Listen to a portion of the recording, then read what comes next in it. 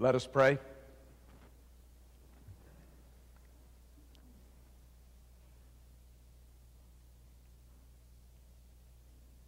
Give me Jesus, Lord. Give me Jesus.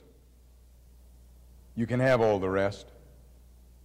Just give me Jesus. Amen.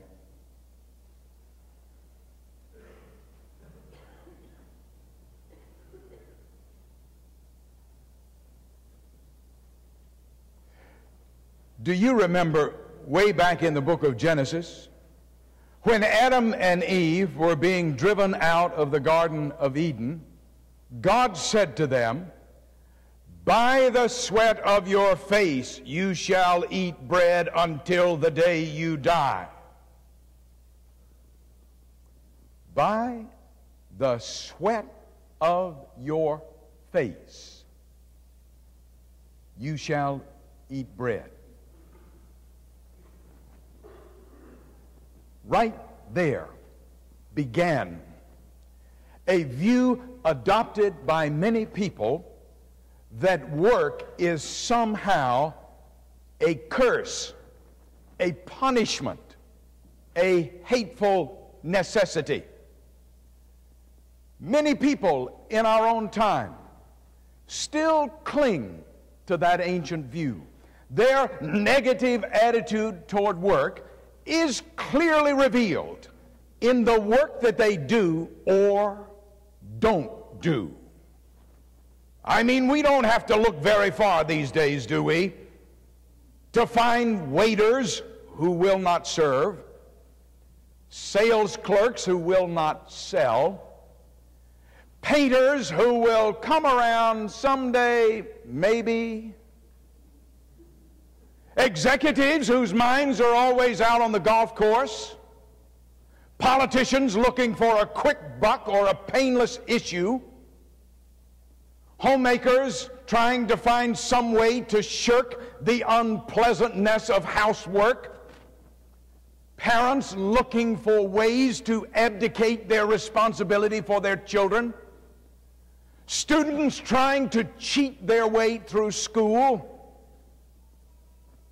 businessmen who see their customers as nothing more than sources of revenue, lawyers who seem to care so little for the noble concept of justice, teachers who refuse to study hard in order to enhance their own competence, and preachers who are content with idleness.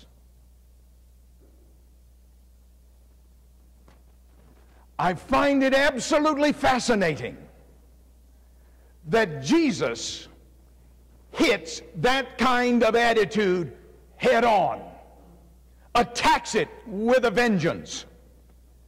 We see that so clearly in the parable he told, the parable we call the parable of the talents. In that little story, Jesus makes it absolutely clear that wasted human effort is an affront to the Almighty.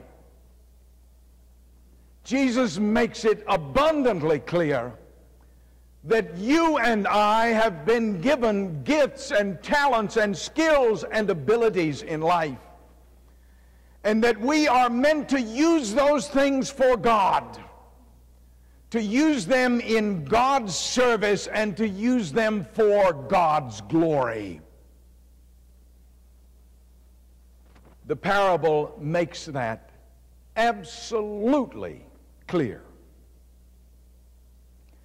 Now, what I want to do for these next few moments is to use the parable as a springboard in order to consider two very basic questions.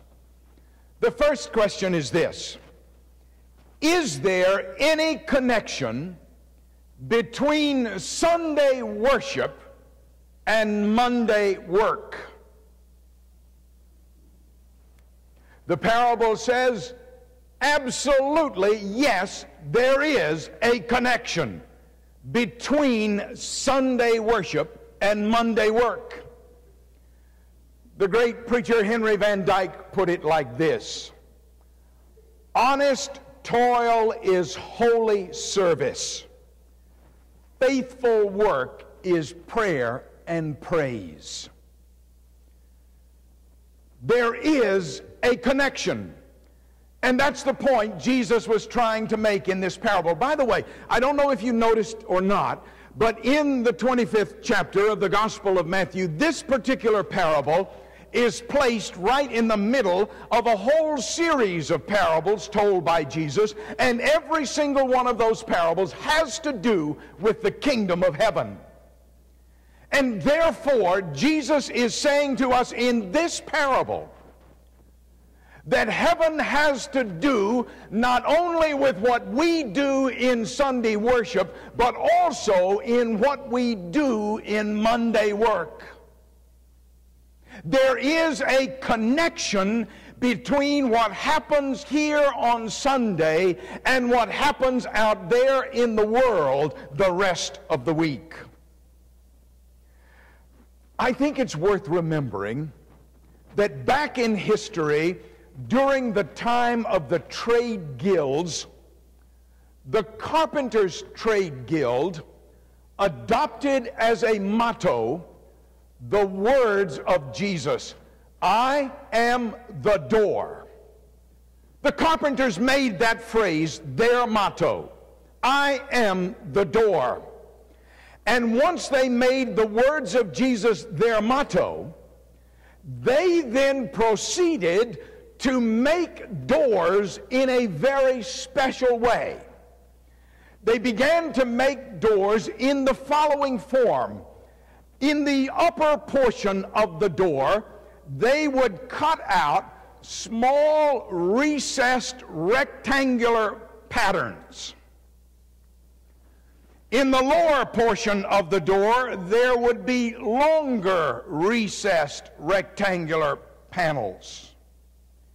You can see, can you not, that the placement of those panels, the shorter ones at the top, the longer ones at the bottom, resulted in a raised cross being revealed on the surface of the door, plainly visible.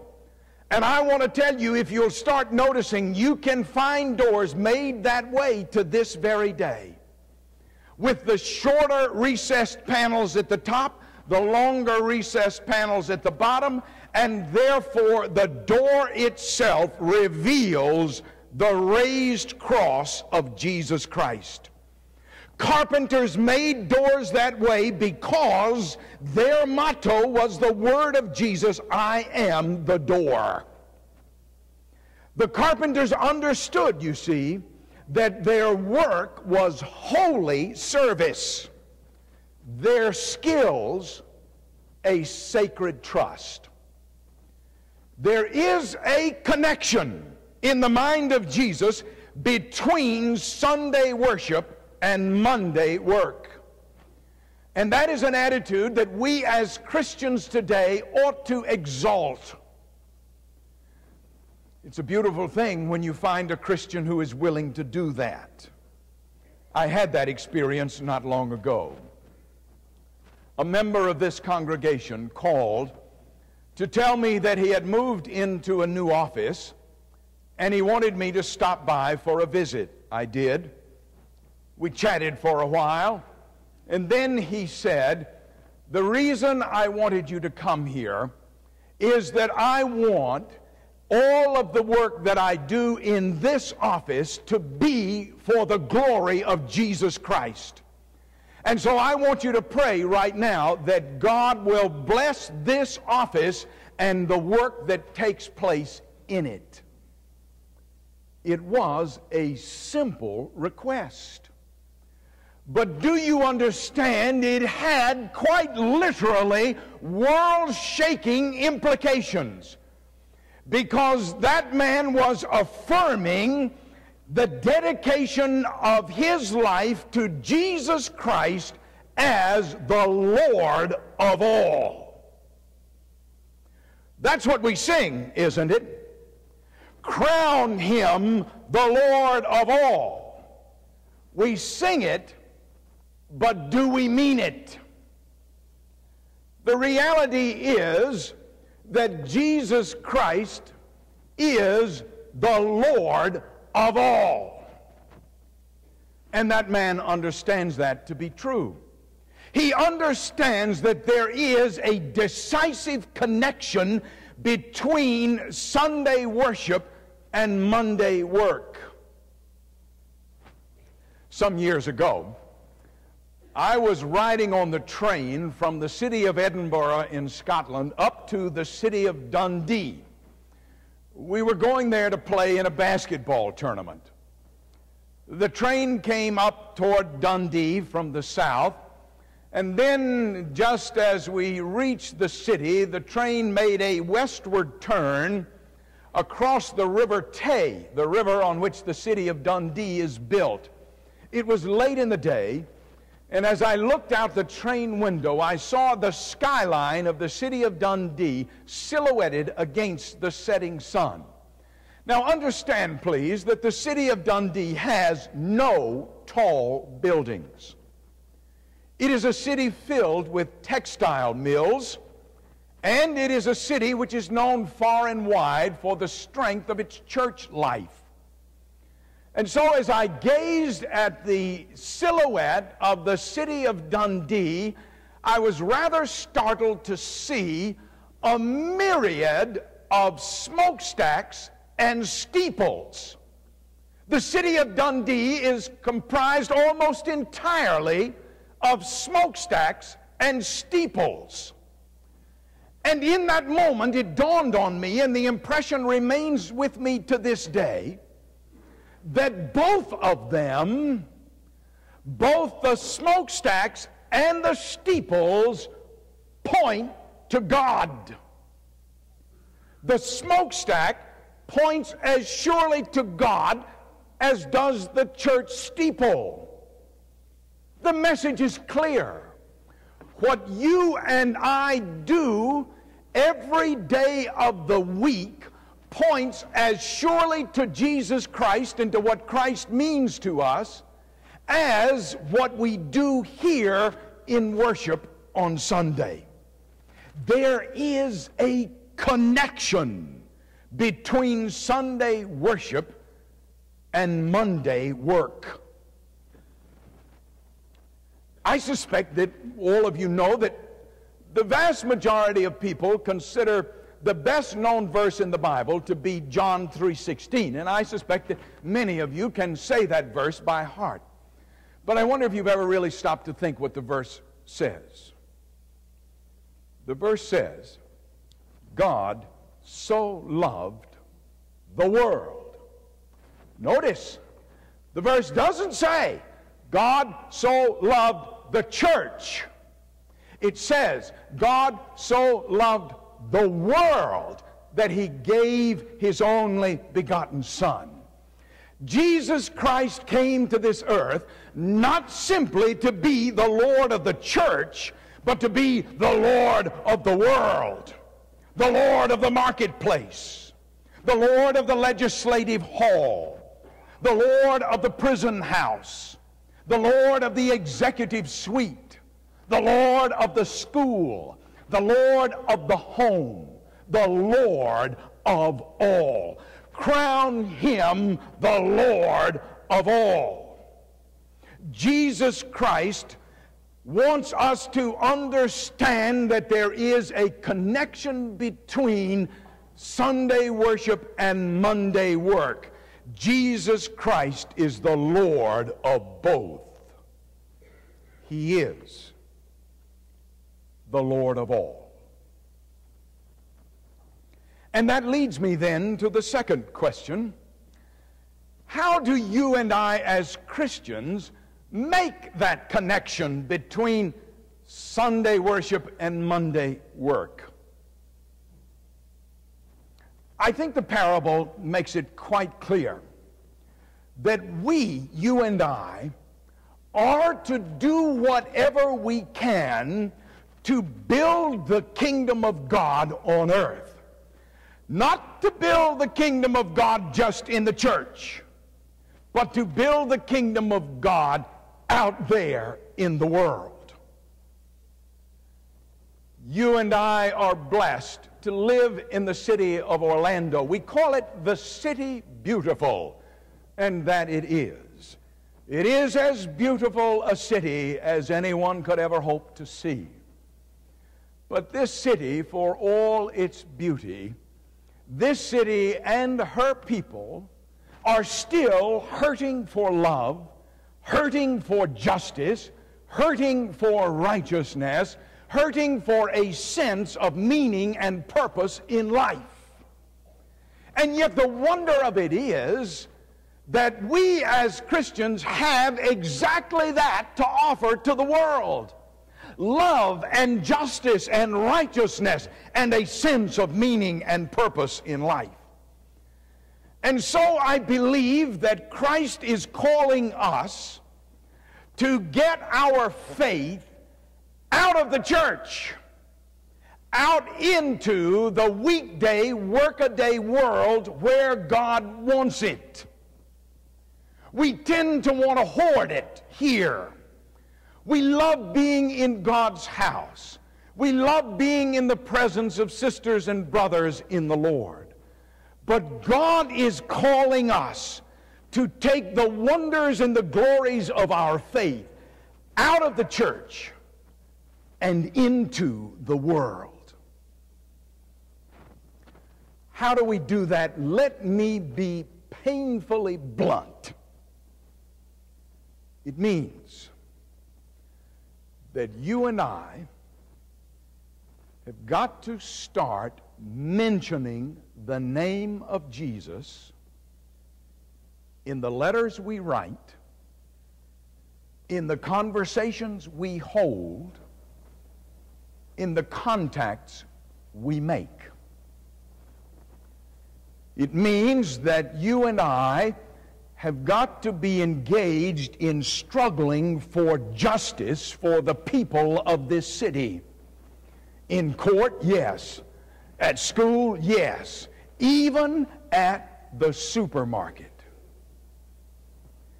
It means that we have got to let righteousness begin to prevail in our everyday living, so that our word is always good and our promises are always kept and our honesty is never questioned.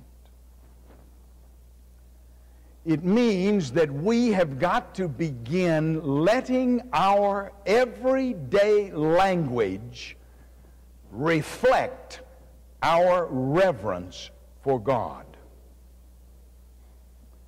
It means that we have got to let the joy of Jesus Christ that we know spill out of our lives into the lives of everybody we have contact with all during the week. Our customers, our clients, our teachers at school, the person who waits on us in the store, our boss, our employees.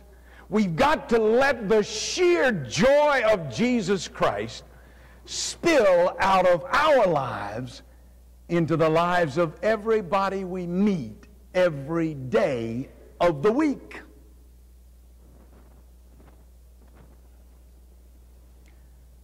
I think maybe the best way for me to help you understand what that means is to tell you about a most extraordinary man. Several months ago, I was visiting in a retirement home. I was in the main hallway and I had punched the button for the elevator. And while I was waiting for the elevator to arrive, suddenly a rather tall man walked up to me. He was somewhat frail, obviously much advanced in years. He walked up to me and he stuck out his hand and he said, "Isn't this a great day?" I feel wonderful. How are you? And I replied, well, after that, I sure feel better. Good, he said. That's what I was hoping you would say. You see, there was a time in my life when God had given me a number of gifts, and I loved using those gifts for God. But that's not true anymore. The only gift, the only talent I have left is that I can make people feel good. And I intend to use that talent every way I can. So, this is a great day. Have a great day and make the Lord proud of you. And with that, he walked on.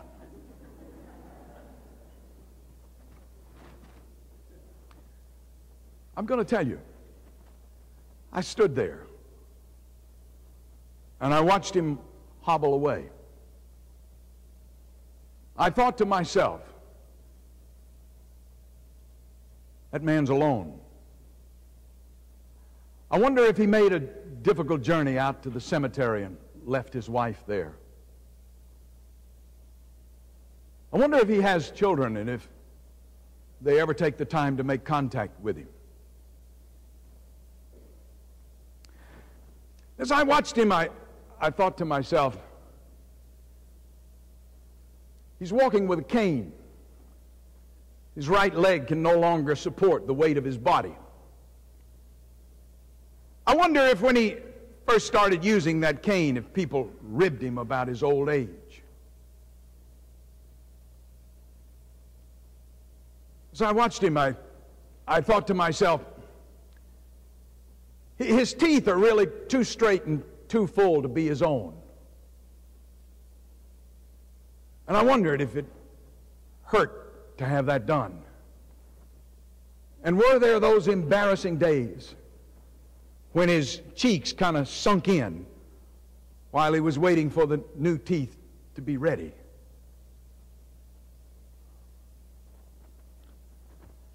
As I watched him, I noticed he was wearing a hearing aid. And I wondered if he had gotten to the point where he suddenly realized that every time he entered a conversation he was having to say, could you speak up a bit? And when he first got that hearing aid, I wonder if his friends walked up to him and they noticed the hearing aid and then very quickly looked away so that he wouldn't notice that they noticed, but he noticed that they noticed. And I wondered if that was hard on him. So I watched him walk away. I thought to myself, he said time was when he had lots of gifts that God had given him and he used them and enjoyed using them. But that was true no longer. Now he had just one gift, one talent. I wonder how painful it was for him to make that adjustment in his life.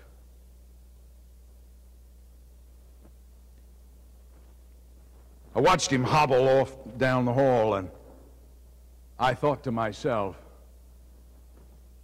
that man is a hero. He walked up to a fellow he didn't even know, and he said, "This is a great day. I feel wonderful. How are you?"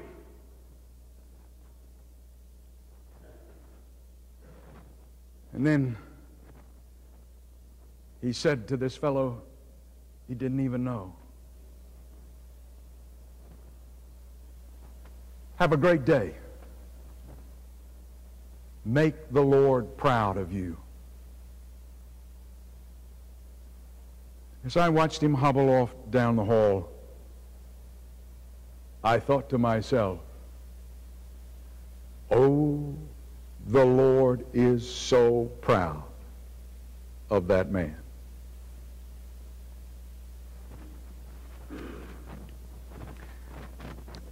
And then I got to thinking, you know, not only And what he said served to inspire me. But what he said is actually a great watchword for living life these days. He said, remember, have a great day and make the Lord proud of you. What a man. And what a watchword for living your life every day. You see, that's what this parable Jesus told is really all about. We don't have to take God out into the world when we go on Monday. He is already there long before we ever leave the breakfast table. All we need to do is to recognize His presence there and acknowledge it. All we have to do is to mention God's name as we move through the course of every day. All we have to do is to use whatever gift God has given us, whatever talent we possess, to use it every day in God's service and for God's glory. All we have to do is to begin every single day with this simple little prayer. Lord, be with me today. And we shall then discover that that is exactly where God is.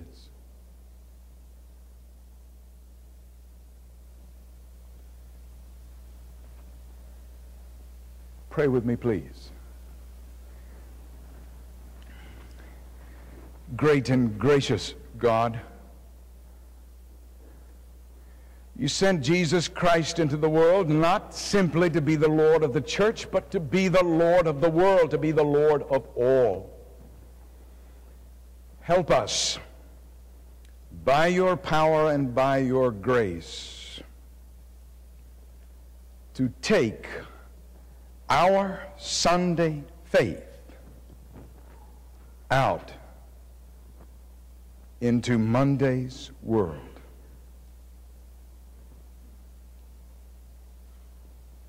Amen.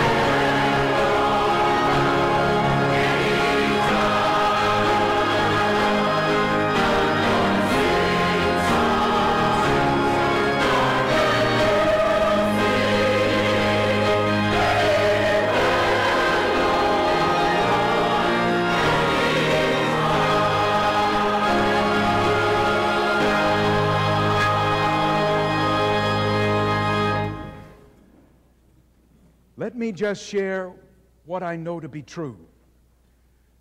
That if you surrender your life in faith to Jesus Christ, then you will know in your life a joy which nothing in this world can ever take away. I know that joy, and I long for you to know it as well. If you've never made that commitment to Christ in your life, if you've never said, Lord, I want to follow you in my life every day, then let me invite you to take that single step of faith today. You don't have to know and understand everything there is to know and understand about Jesus. That can come later. But if you say today, I want to follow you in my life every day, then your life is going to be filled with a joy that nothing can shake or defeat. And one day, you will know the joy of entering the kingdom of heaven. If at some point previously in your life you've made that kind of commitment to Christ, but today you wish to unite with the membership of this church, to be a part of this great, big, loving, joyous family of the Lord, I invite you to take that step of commitment today as well. In either case, all you have to do is when the service concludes, just in a moment now, make your way right here to the chancel steps. Mr. Ted Pierce is going to be standing right there. He's going to be ready to receive you. In the name of Jesus Christ, I invite you. Come. Let us pray. Almighty God, let there be peace on this earth, and let it begin right here, right now with us. Now may the living Lord Jesus Christ go with you. May he go above you to watch over you, behind you to encourage you, beside you to befriend you, within you to give you peace, and before you to show you the way, now and forever. Amen.